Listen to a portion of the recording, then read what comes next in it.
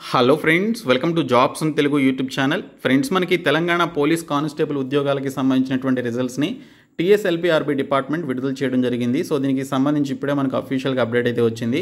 So వచ్చినటువంటి information చూద్దాము. So ఈ వీడియోని మీ ఫ్రెండ్స్కి షేర్ చేయండి, అలాగే వీడియోని లైక్ చేయండి ఖచ్చితంగా. సో ఫస్ట్ టైం మన ఛానల్ని విజిట్ చేస్తే సబ్స్క్రైబ్ చేసుకోండి. ఫ్రెండ్స్, మనకి ఇప్పుడే వేటు న్యూస్లో అఫీషియల్గా ఇన్ఫర్మేషన్ అయితే వచ్చింది. కానిస్టేబుల్ ఫలితాలు విడుదల అని చెప్పేసి ఇచ్చారు. కానిస్టేబుల్ తుది ఫలితాలు విడుదలయ్యాయి. 15,750 పోస్టులకు అర్హులైనటువంటి అభ్యర్థులను పోలీస్ నియామక మండలి ఎంపిక చేసింది. సెలెక్ట్ అయినటువంటి అభ్యర్థుల వివరాలు రేపు ఉదయం నుంచి TSLPRB.in వెబ్సైట్లో అందుబాటులో ఉంటాయని TSLPRB తెలిపిందని ఇక్కడ మనకు ఒక లింక్ అయితే ఇవ్వడం జరిగింది. ఈ లింక్ పైన క్లిక్ చేస్తే మనకి అఫీషియల్గా PDF అయితే మనకి ఓపెన్ కావడం జరుగుతుంది. ఈ ప్రెస్ నోట్ మనకి అఫీషియల్గా TSLPRBకి సంబంధించినటువంటి వెబ్సైట్లో కూడా ఉంది, మీరు చూసుకోవచ్చు. 4th అక్టోబర్ అని చెప్పేసి ఈరోజు డేట్ కూడా ఇచ్చారు. So selections to SCT/PC are equivalent posts announced అని చెప్పేసి ఇవ్వడం జరిగింది. In the ongoing process of recruitment selections to the following SCT/PC civil and are equivalent posts IT and communication, PC mechanic in PTO, transport constable HO, transport constable LC and prohibition and excise constable have been completed based on the academic qualifications or reservation or local candidature or age relaxation or horizontal reservation or any other claimed benefits that have been primarily verified during the certificate verification conducted at the 18 verification centers during the third to fourth weeks of June and the performance of the respective qualifying candidates in the physical efficiency test, trade test and final written examination. Details of selected candidates to the posts in brief అని చెప్పేసి ఇక్కడ మనకి డీటెయిల్స్లో ఇచ్చారు. Select అయినటువంటి క్యాండిడేట్స్కి సంబంధించినటువంటి information అయితే ఇవ్వడం జరిగింది. సో ఇక్కడ చూసినట్లయితే మనకి పోలీస్ కానిస్టేబుల్ సివిల్కి సంబంధించి నోటిఫై చేసినటువంటి వేకెన్సీస్ 4,965 ఉంటే మెన్ క్యాండిడేట్స్ సెలెక్ట్ అయినటువంటి క్యాండిడేట్స్ పైన సెలెక్టెడ్ అని చెప్పేసి ఉంది చూడండి.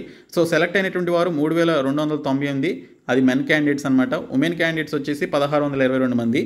సో ఈ విధంగా మనకి AR కానిస్టేబుల్స్ కావచ్చు, అలాగే మనకి ఇక్కడ కానిస్టేబుల్ దీనికి సంబంధించి స్టైఫెంటరీ క్యాడెట్కి సంబంధించిన పోలీస్ కానిస్టేబుల్ SAR CPLకి సంబంధించిన మెన్ క్యాండిడేట్స్ ఈ విధంగా మనకి లిస్ట్ అయితే ఇచ్చారు. మొత్తంగా మనకి నోటిఫై చేసినటువంటి వేకెన్సీస్ 16,604 అయితే 12,866 మంది మెన్ క్యాండిడేట్స్ సెలెక్ట్ అయితే 2,884 మంది ఉమెన్ క్యాండిడేట్స్ అయితే సెలెక్ట్ కావడం జరిగింది. Selection to 100 notified vacancies of SCT/PC driver in PTO and 225 notified vacancies of driver operator in TSDR and fire services department will be issued separately in due course after resolution of the pending court related issues అని చెప్పేసి ఇచ్చారు. ఇక్కడ మనకి డ్రైవర్కి సంబంధించినటువంటి పోస్టులు, అలాగే మనకి ఇక్కడ ఫైర్ సర్వీసెస్కి సంబంధించినటువంటి పోస్టులు ఏవైతే ఉన్నాయో 225 వేకెన్సీస్, వాటికి సంబంధించినటువంటి పోస్టుల యొక్క రిజల్ట్స్ని తర్వాత అనౌన్స్ చేయడం జరుగుతుందని చెప్పేసి ఇచ్చారు. అయితే ఇక్కడ చూసుకున్నట్లయితే the details of the selection in there respect to login areas on the TSLPRB website by tomorrow 5th October morning అని చెప్పేసి ఇచ్చారండి. సెలెక్ట్ అయినటువంటి candidates, the selected candidates are being informed now the details of their selection in there respect to login areas అని చెప్పేసి ఇవ్వడం జరిగింది.